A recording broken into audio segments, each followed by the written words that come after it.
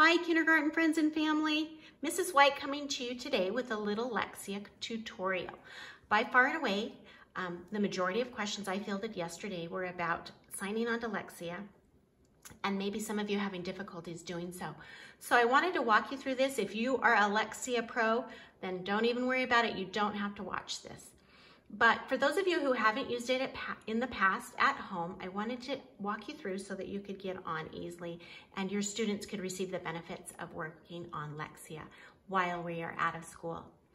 The web address for Lexia is lexiacore5.com. Let me spell that for you, LEXIACORE5.com. And when you enter that, you will pull up this opening screen. Here you'll notice that the blue student tab is highlighted and the educator tab is just white. If you happen to click on the educator tab and highlight that, you will not be able to sign on. It's going to ask you to get your teacher, that kind of thing. So you need to have this blue tab highlighted. Here you are going to enter a 7-digit number. That is your child's student number, and it begins with number 9. These numbers should be in your packet. And if by chance you don't have it or have misplaced it, message me and I'm happy to look it up for you. So you're going to type in your child's student number right here, and I'm going to use someone's student number, and I'm going to do so discreetly so that I don't share any important student information with you. Password, everybody's password is the same, and it is read with all lowercase letters. So once I entered that read, you notice that this blue login bar highlighted right here. That means you've got the right information and it's ready to log you in. I'm going to cover up my screen because I don't want to share any important student information, and I will show you the next screen in just a second.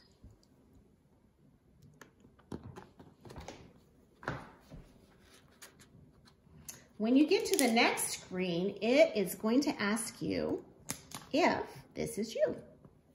So I just want to show you what it looks like. If it is you, then you're going to click on yes. If it's not, click on no and message me and we will get that part straightened out. So click on yes. I'm going to cover my screen again.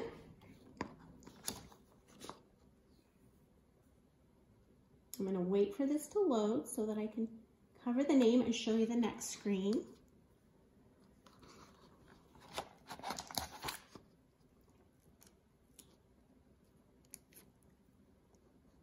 The next screen will load with your child's name. It will also show you how many minutes they've earned this week and how many units they've passed off. This is the level that they're on. This level is level 6, a day in Paris. You can see right here that this is level 6. The stars indicate that these levels have been passed off. Then you're going to click on this arrow. It's going to load. It'll show you, it'll play a fun song for you. In Paris. And take you through, it takes you through, because this is Paris, it's going to take you through the opening of Paris, but there's also a lot of other fun levels. We'll just wait for that to scroll through for a minute.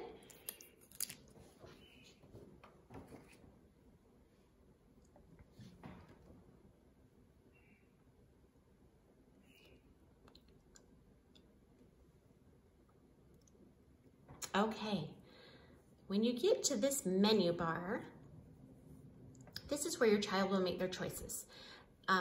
These coins, we call them coins, see how the outside is all colored in?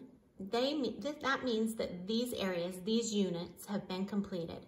So only these 2 units have work left to do, building words and sight words, and everybody's will be a little bit different depending on your student's needs and where they are leveled. So you would need to choose one of these. It'll load that. Your student can work on that. When it's completed, it'll automatically pass them on to the next level. Hopefully that's been a little helpful for you as far as like logging in.